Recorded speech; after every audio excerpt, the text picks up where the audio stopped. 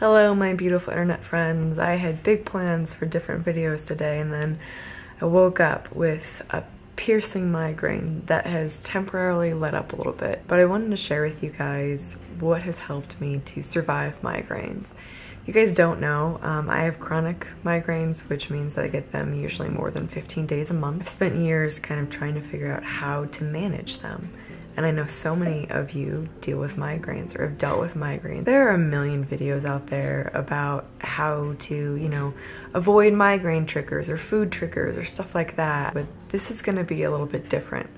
This is how I have mentally learned to survive migraines. A few years ago, when I was in the midst of going to the Mayo Clinic to try to figure out what was causing this, and my life was basically every day or every other day being in bed for hours or fighting off like really, really bad pain and nausea and dizziness, and just living in doctor's offices. I was kind of losing my mind and I needed to find a way to deal. And so I read a book called ACT therapy. I think it's called Acceptance and Commitment Therapy, and it honestly changed my life. Essentially, this is what it taught me. I filmed this video a couple hours ago, kind of when it was starting to really hit and really get bad, and this is something that has helped me get through. Hello my beautiful internet friends. I woke up this morning with a migraine that has gotten worse by the minute, and I have done all the things to try to make it better, right? And it's just getting worse and worse. And before I turn off all lights and sounds and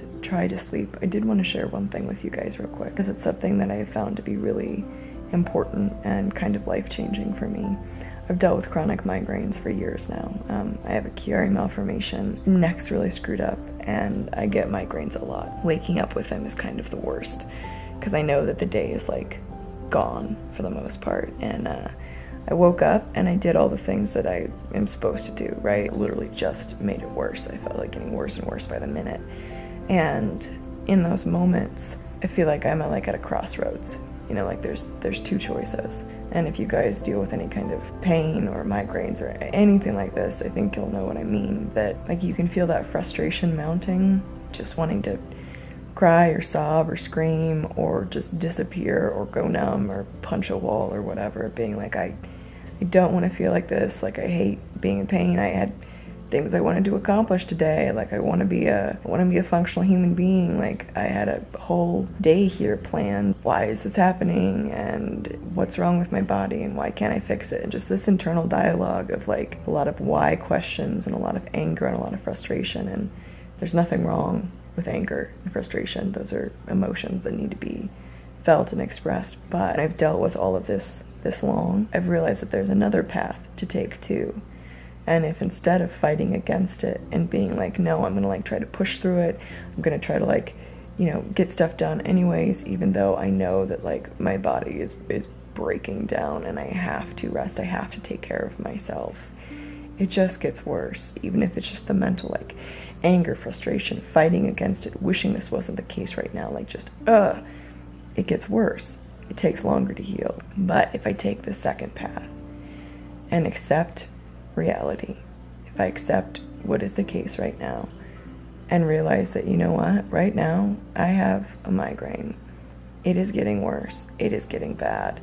And there's nothing that I can do that's in my power right now to stop that. If I just literally relax into it and be like, you know what, I'm going to show compassion to myself and gentleness to myself and my body and just basically let it be, things get a lot better, a lot faster. It's not like my migraine disappears.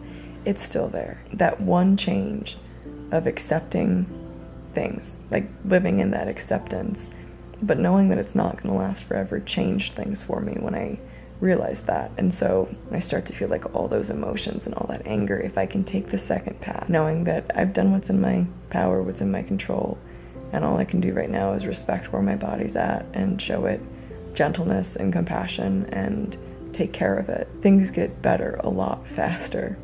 And again, I'm not saying not to experience anger, not to feel it.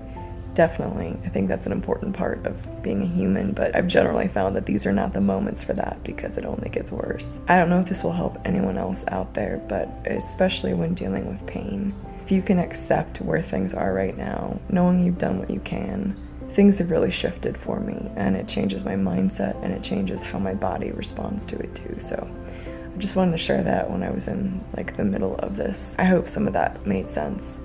And I am gonna choose the second path today and respect where my body's at, accept it, and let it run its course, because there's nothing I can do about it anyways. For me, I think that same principle of accepting where we are on any given day, not with like a giving up, like accepting it like, oh, this is forever and I'm just giving up, but accepting ourselves where we are is so powerful and really shifted my perspective on so many things. Really changed how I thought about my mental health too, because I spent basically a solid 4 years hating myself for not being better after a lot of the trauma that I went through.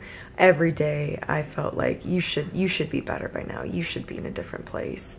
And it wasn't until I started just simply accepting that this is where I am right now and that's okay, that I could actually start to get better. And I feel like that definitely has helped me with migraines too. When I am able to accept all of the pain and the discomfort as what it is, not welcome it, not become friends with it, but simply realize that this is what it is right now and that's okay.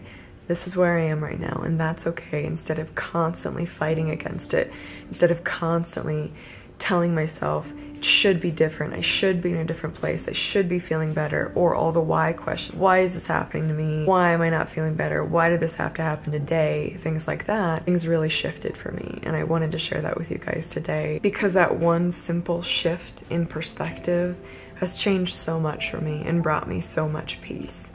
I'm not fighting against myself all the time, and I can actually show myself compassion and love and care and gentleness. And when I can do that, I can start to accept care and help and compassion and love from other people too. So along with all of the techniques that I've learned for preventing migraines and physically dealing with them and avoiding the triggers for them and all of that stuff, how I actually survive migraines really has to do with the mindset that I have. Yeah, and on the days when I can apply that, instead of being in a lot of pain, a lot of discomfort, and angry at the world, mad at the world, tense, where that tension then increases the pain I'm in, it makes it last longer. I can just accept it. I'm in a lot of pain still, and a lot of discomfort still, but my mind is at rest, and I feel like that makes it much less of a wasted day. I don't know if you guys feel this way, but I feel like migraine days are like ghosted days, where you just don't exist or don't want to exist, and that entire day is just gone.